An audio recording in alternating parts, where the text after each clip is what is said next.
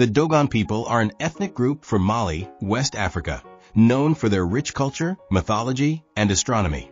For centuries, the Dogon have known about Sirius B, a tiny white dwarf companion to the bright star Sirius, even though it was invisible to the naked eye and was only discovered by modern astronomers in 1862. Dogon mythology describes Sirius B as a small, incredibly dense star called Ptolo, orbiting Sirius every 50 years. They also talk about other stars in the Sirius system and claim advanced knowledge of astronomy, including Saturn's rings and Jupiter's moons. The Dogon say this knowledge came from the Namo, mysterious beings from Sirius B.